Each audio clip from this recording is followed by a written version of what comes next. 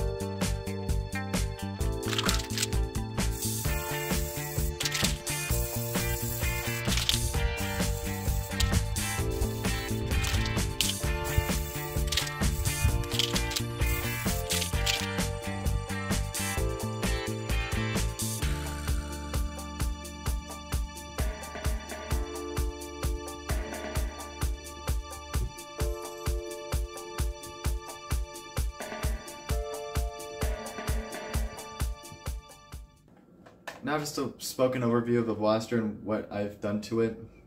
Starting off with the paint, I did a black vinyl dye primer, a Bahama blue base coat, and then I did green sponge camoing throughout the build, on the stock, on the barrel, on the scope. on both sides, so it looks very, very messy, and that's all intentional. And then I topped it off with a 1K clear coat. Externally, the paint is very well done. It's going to last a long time. And if I do end up scraping it up, I really don't care. I personally made sure that this looked sloppy on purpose with the sponge camo, and that's to make it look like crap. I purposely made it look like crap, guys. So you guys are being like, well, it looks so messy. It's like, yeah, it's kind of a point. The sponge camos, if like I drop it on concrete, which will eventually happen, and chip it, I really won't give a crap. It's phase proof at this point. The sling points I left unpainted, and then as you see the gray on these 2 points right here, the way that this breaks down, you can actually take this part off and this part off and just paint this base bar if you wanted to, and that's what I did. When it came to the Stryfe internals, I gutted everything. Everything in the Stryfe is pretty much gutted. The wiring, the switch, the motors, the flywheels, and the flywheel cage. This is now running off of a Worker 43.5mm crushed cage, Containment Crew Cyclone wheels, and the Fane revamp motors. 16 gauge wiring going to an XT60 in the battery tray, and a 21 amp Omron micro switch. This gets me about 119 feet per second average, which is really good performance, and that is exactly where I want it to be sitting right now. I don't want to exceed 130. I definitely don't want to exceed 140. God forbid I do that. And I've put over... The first day when I finally got this thing fully assembled, I put about 5,000 rounds through it. I shot it for about 5 hours straight. I loaded up all my mags that I could, and I just shot the crap out of this thing. And the performance, the groupings, I'm very happy with. It is performing exactly how I need it to perform, and it is now my new personal HVZ Stryfe because of how nice it runs. The trigger's very well lubricated, nice and sloppy and wet. It's nice and nice, crisp, wet trigger pull. Stock rev switch rev trigger, sorry, because I actually like the Stryfe rev trigger. It doesn't bother me like a lot of people think it would. Extended floppy mag paddle because I like it. It makes reloads just a little bit easier to get. Okay, everyone knows this. I constantly run this on any Stryfe I use, stock, modded, whatever. It's always on that Stryfe. Now, the way that this barrel lug is designed is there's an actual spring in this one. I'm not flipping you off, but the spring on like the modulus one isn't there, so it actually will lock in. It will stay in there, and you don't have a risk of it falling off. So the barrel's on here to actually prevent it from doing that, because now it can't go anywhere. And then on top of that, I run my flashlight attachment here for night games if I need it. And then the barrel, I just like having it on. It does drop performance a little bit actually, but I don't care.